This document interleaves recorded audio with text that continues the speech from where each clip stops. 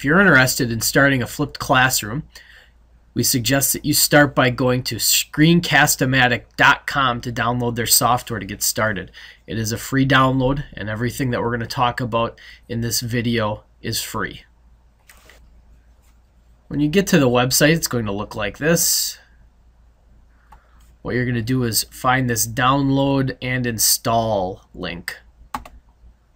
You'll click on download now, and then download now again. And then once it comes down from their website, then you'll go through the prompts to install it. I'm not going to do that because I already have it installed on my computer.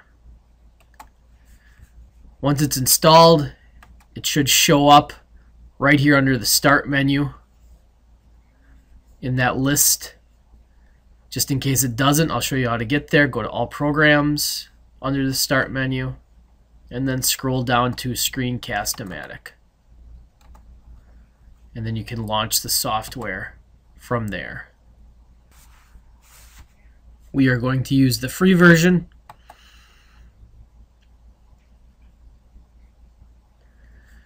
And now we can choose how much of the screen we want recorded. I can move the selection around with these little squares, or I can pick from this drop-down menu here at the bottom. I'm going to select full screen, and we'll just say I'm going to go through a PowerPoint slide.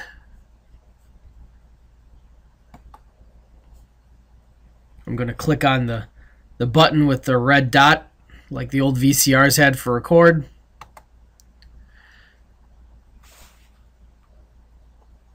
And then go through the information slide by slide.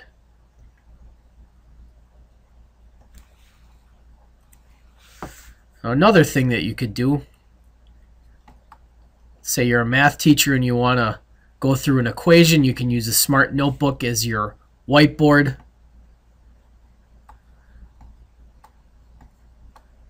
Go through the equation with your class as you're explaining things.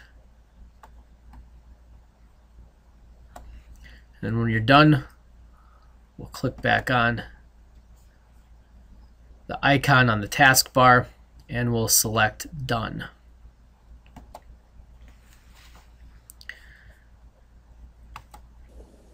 And then go through the information slide by slide. So we can review it here. We can choose these options. What we're going to do is publish to a video file. So we want to download a specific type of video file. What I suggest you download is an MP4. Full size is fine. And click on Save Video.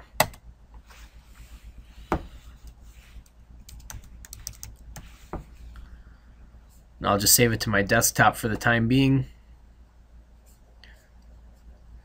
In this screen, we're going to get a status of what's happening with the video.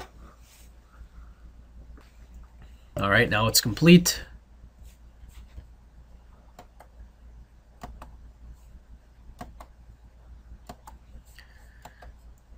And it's here on my desktop to be reviewed. Now the next step is uploading it to EduVision, and Aaron Gaskell is going to walk you through that.